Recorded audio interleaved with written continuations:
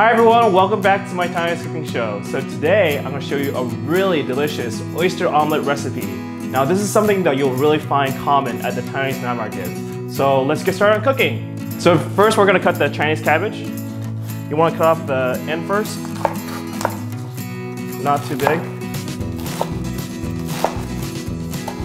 Cut them into small pieces. Alright, so let's get started on cooking the oyster omelet. So we're first gonna heat up the pan, add in the oil, coat the entire bottom of the pan, add in the oysters.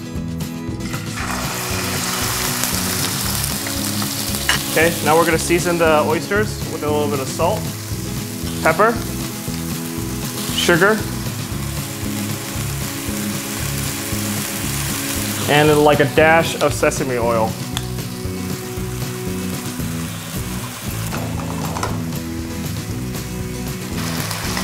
Okay, so now we're going to add in the chives.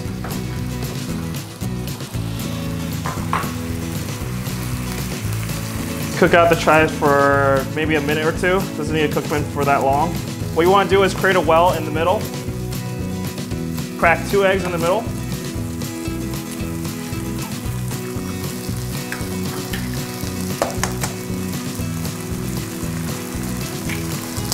And you want to break the yolk.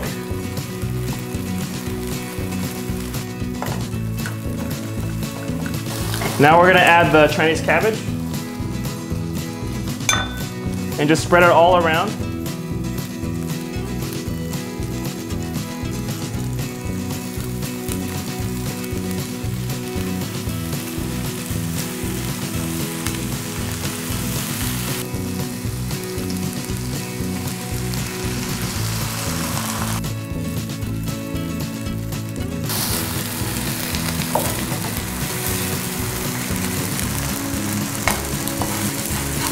So now we have to make the sauce for the oyster omelet. So right now I heated up a small pan, and what we're going to do is we're going to slowly cook the sauce. You don't want to burn it. So first we're going to add a little bit of water. And the first ingredient you're going to need is miso. It's about 1 tablespoon. Next you're going to add about 3 tablespoons of sweet chili sauce. Honestly, this sauce is what makes the oyster omelets taste really, really good. So make sure you guys don't mess this up. Next, we're gonna add in ketchup, about 2 tablespoons. And then about 1 teaspoon of brown sugar. Now we're just gonna wait for it to come to a simmer.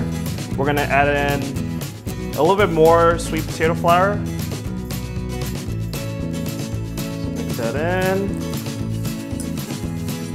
and just cook it up for maybe a minute or two, and the sauce is ready. So now the oyster omelet and the sauce is done. All you need to do is, when you're ready to eat, put some of the sauce over it.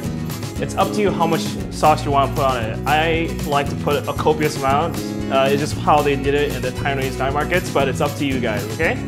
So just put it on, over it. Like that. And there you go. Really delicious oyster omelet. Enjoy!